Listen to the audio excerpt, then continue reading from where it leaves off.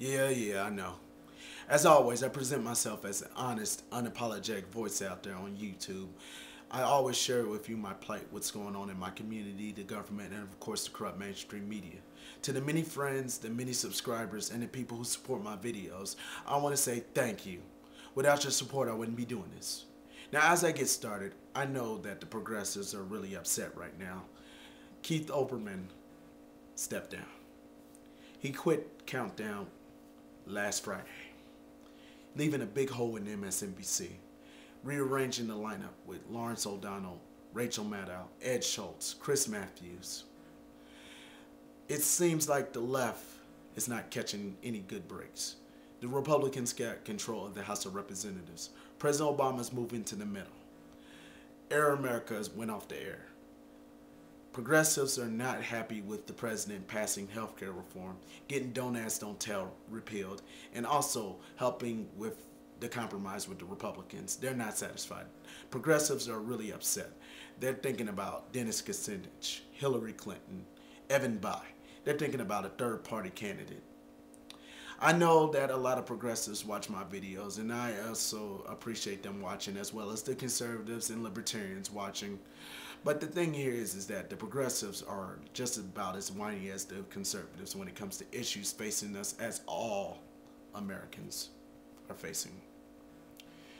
Keith Olbermann was just as controversial as Bill O'Reilly, Glenn Beck, Sean Hannity, Rush Limbaugh, Bill Cunningham, Matt Drudge, Michelle Malkin, WorldNet Daily, you name it, it's just about as controversial. And Keith Olbermann may have inspired people like Rachel Maddow, Lawrence O'Donnell, Chris Matthews, Ed Schultz, those on talk radio, Bill Press, Stephanie Miller.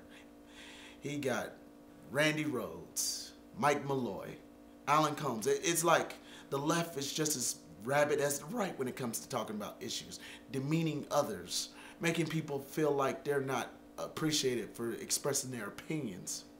Now, I do support some of the left's issues, and I do support some of the right's issues. That doesn't make me a liberal or a conservative. It makes me a moderate. I'm an independent voter.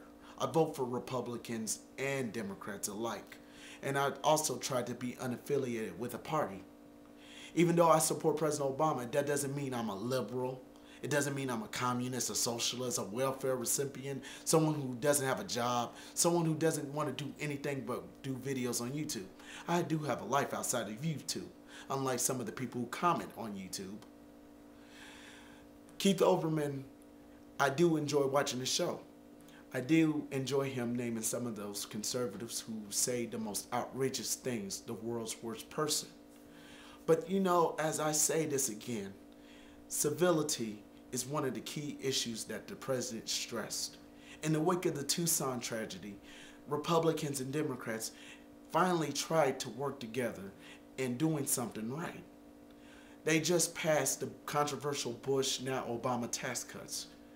Even though some of the Republicans stepped over the line when it came to Don't Ask, Don't Tell and many of the issues from the START Treaty, President Obama finally got some of the Republicans to chill out. Get away from all that heated rhetoric.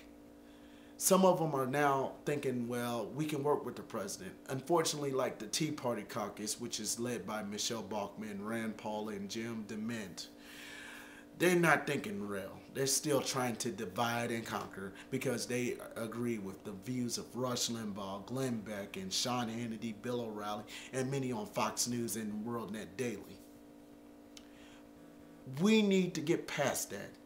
I know I do go to the Huffington Post, the Drudge Report, the Daily Kos, Town Hall, even WorldNet Daily. I read all the articles and make an opinion.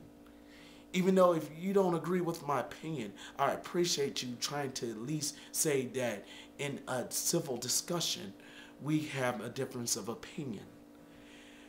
Although Keith Olbermann is gone, progressives, you're not late yet. There are thousands of other people out there who are willing to take up the fight where Keith Olbermann left off. From Bill Maher to the people over at the Raw Story, Crooks and Liars. You got thousands of bloggers willing to take up the risk that Keith Olbermann left off. I mean, come on now. He will be back. You got an opportunity to hear him out. You will hear from him soon. Don't look at it like he's leaving us.